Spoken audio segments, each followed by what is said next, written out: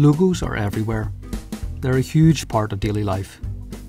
From the toothpaste we use in the morning, the insoles of our shoes, cereal packaging, phone apps. Most of the products we see and use are branded with some form of symbol or word mark. Why is that?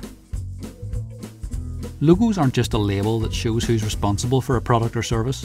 They're also used because people often choose products based on their perceived value rather than their actual value. Think of the celebrity who drives an Aston Martin instead of, say, a Skoda. Skoda has often been ranked Car of the Year in many European countries and delivers much better mileage at 1/10 of the price.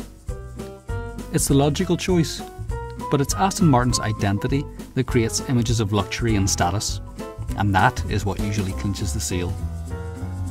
A logo can appear in various formats depending on both the brand and the environment in which the logo is displayed. Word marks are type-based logos that draw attention to a brand name on its own. The type design often gets a custom twist to capture the essence of what the brand does and to separate it from competitors.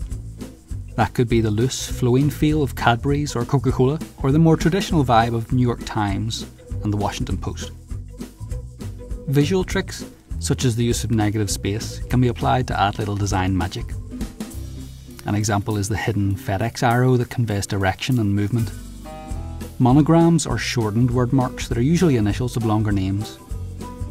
These are about turning a mouthful into something that's generally easier to remember. Another form a logo can take is that of a graphic symbol, still representing the core of a brand service. It's often used where space is at a premium, like an avatar or that little area beside a website URL. Sometimes, when a brand is so established and the symbol is instantly recognisable, anything else becomes almost unnecessary. Symbols are particularly well suited for incorporating subtle messages that act as talking points and heighten memorability. The bear in the Toblerone logo is one example. It adds meaning because the bear relates to an old coat of arms that represents the town where the Toblerone chocolate was originally created. The main job of a logo is to identify.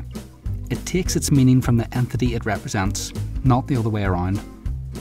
This is why, when logos first enter the world, they're essentially empty vessels. With consistent use over time, the mark gets filled with every association people have with a particular brand, whether that's positive, negative, or something in between.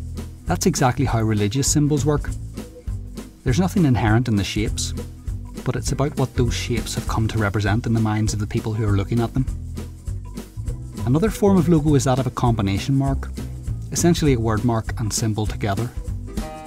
This lets you communicate messages in a slightly different way. Look at how the Amazon logo has it all from A to Z, and even adds a little smile into the mix.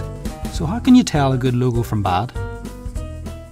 In my work as a designer, I judge the strength of an idea on the following criteria. Is it appropriate? Is it simple? Is it memorable? By appropriate, I mean the design needs to be relevant in shape and form to the client in question. For example, a logo for a toy maker may need to be fun and appealing to kids, or a logo for a car racing team may need to appear sleek and dynamic.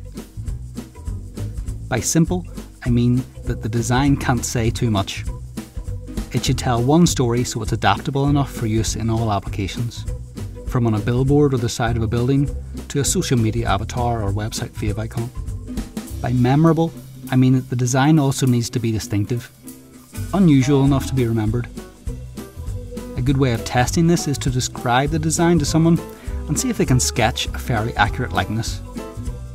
Some of my favourite logos aren't particularly well known, but they've stuck with me because they all share those same traits, telling a relevant story with simplicity and distinction. Thanks for watching. If you enjoyed that, be sure to check out these videos next, and if you haven't already, hit the subscribe button and click the bell to get a notification each time we upload a new video.